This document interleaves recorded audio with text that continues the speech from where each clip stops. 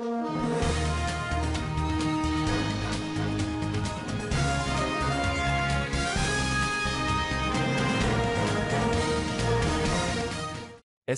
poll watchers stated on Friday that the contentious presidential and legislative elections in Zimbabwe did not adhere to democratic ideals.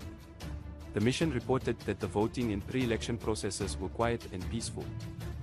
However, according to the delegation's leader, Neves Mamba, it underlined that various components of the harmonized election fell short of the criteria of the Zimbabwean constitution, the Electoral Act, and the SADC principles and norms guiding democratic elections.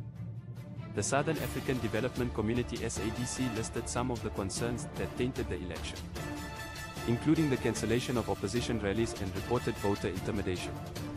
Southern African countries are keeping an eye on the poll to gauge public support for President Emmerson Mnangagwa's ZANU-PF party, whose 43-year dominance has been undermined by a stagnant economy and accusations of authoritarianism.